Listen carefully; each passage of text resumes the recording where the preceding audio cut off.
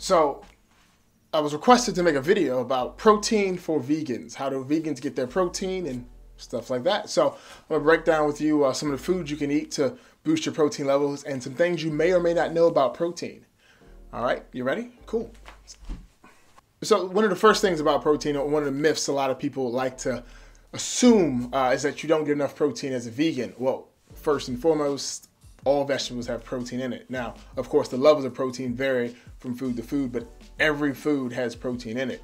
A lot of people think that you need this really high abundance of protein, you're gonna be protein deficient and all these other things. I can tell right now, most Americans don't need as much protein as they think they need. A lot of Americans are fat. A lot of Americans are living a sedentary lifestyle, not moving at all. So you don't need all this extra fuel that you think you need. Now, unless you're a heavy workout person, or a CrossFitter, or a UFC fighter, or Batman, something like that, you need the extra protein for fuel. But if you work at a desk, work a 9 to 5, and you sit in traffic for about 2 hours, one way, an hour back, you don't need a lot of protein. Like you may go to the gym when you get off for like an hour, but you're not living that protein heavy life. So I hope I didn't hurt your feelings, but you're not as cool as you think you are. You don't need that much protein. Wow, woo. I guess one more thing about protein, a lot of people that eat meat, myself included when I used to eat meat, you don't realize that you're eating secondhand protein, right? So if you're eating a steak and you're getting your protein from that steak, well, where do you think that cow got the protein into its body to give into the meat? If the cow was eating protein, then it wouldn't have protein to give you, right? Yeah, so just think about that. You're technically eating secondhand protein.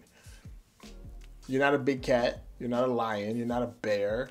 You don't like cats. So this is the thing. Cats can live or are only supposed to eat just straight meat. That's it, just meat. Cats don't eat vegetables. They don't need vegetables. They just eat meat. They get all they need from meat. Humans are not like that at all. At all. Okay? So let's just start there.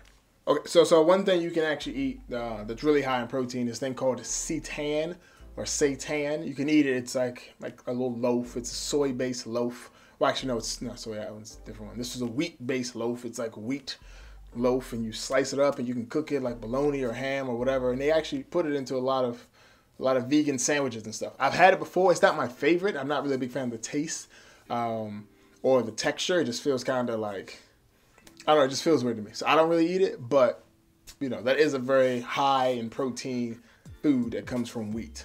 Like it's a wheat derivative, or however you want to put it. Now, of course, another thing you can eat is soybeans. Soybeans are really high in protein as well, but people have this whole estrogen thing in men, and no, whatever, who cares? If you saw the video yesterday, you already know that you're okay, you're good, you're fine, you're good to go with this estrogen, okay? Because it's estrogen it's not like really estrogen, it just like gets rid of the bad estrogen. But we just talked about that. You don't need to see that. If you haven't watched that video, then you should go back and look at yesterday's video. It'll change your life probably, because I'm phenomenal, right? So one thing I like to indulge in a lot are lentils, beans, and chickpeas. I love the stuff. And those are really high in protein, really help out and boost all that stuff. Now, again, remember what I said. The American diet, what people usually eat, is enough protein, more than enough protein, okay? So if you want to swap out steak for a peanut butter sandwich, you'll be fine. You'll be okay. You won't suffer any muscle loss because, you probably don't have enough muscle anyway, honestly. Just be honest with you, just being real, okay? So, but if you do, eat a lot of beans. Eat some beans, eat some lentils, some nuts. Nuts are really high in protein as well. That's really good. Actually, did you know, so this is about to take a turn, but semen is like pretty much all protein. It's like all protein, like a lot of protein. So if you drink semen, that's a protein shot right there. That's a lot of protein. So I don't know who needed to hear that, but fellas, it's a good introduction, if you're trying to get somebody to do something you want to do. I'm just saying, I don't know your life. I'm just trying to help you out, okay? So the next one's gonna be chia seeds and also hemp seeds, which do a great job of actually lowering the effects of PMS or menopause.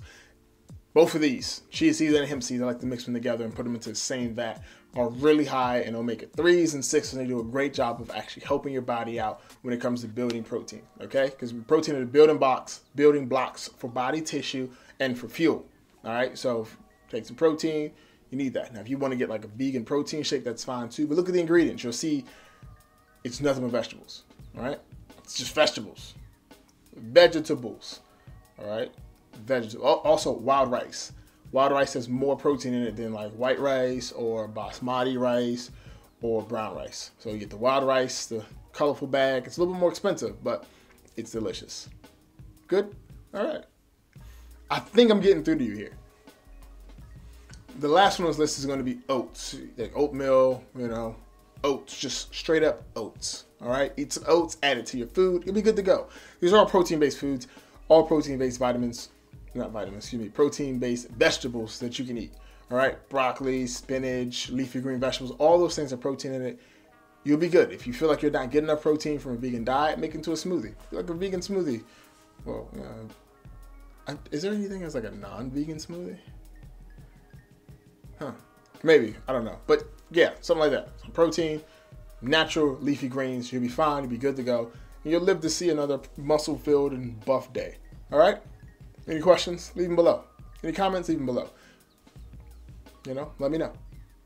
All right.